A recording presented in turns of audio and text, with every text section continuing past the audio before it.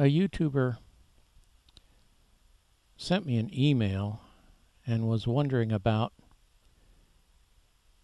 capacitors and their ability to block DC, but more puzzling to him was the ability of capacitors to pass AC, and he was wondering, how can this be? Well, this is my representation of a capacitor that is not charged. And if we were to add a battery to it, immediately electrons would start the flow, and notice at each side of the capacitor which way they're flowing. And this will continue until the capacitor is charged up to, in this case, the level of the battery, and then the current will stop. Let's take a look at this a couple of times.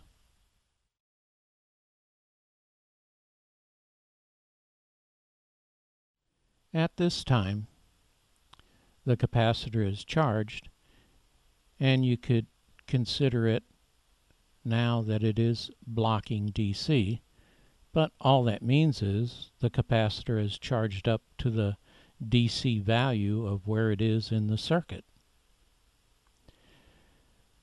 Now, if I would have reversed the battery, of course we would end up with this, a fully charged capacitor with the opposite polarity.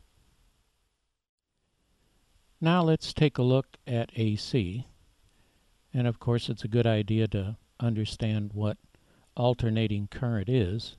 It means that the current will move in one direction and then reverse direction and then reverse back again.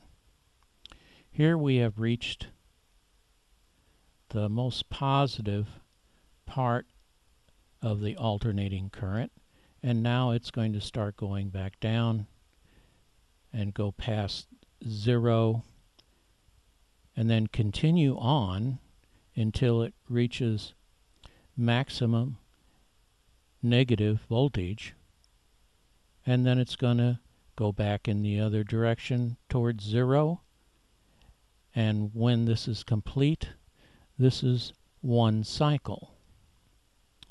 Let's watch this one cycle a few times.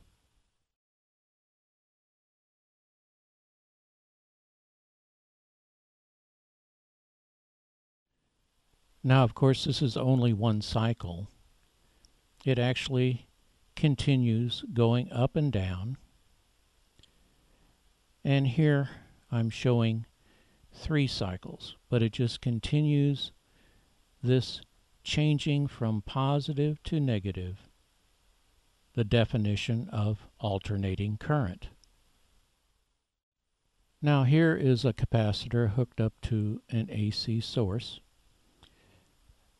and when it's positive on the left, it'll charge the capacitor like this, and when it's positive on the right, it'll charge the capacitor this way.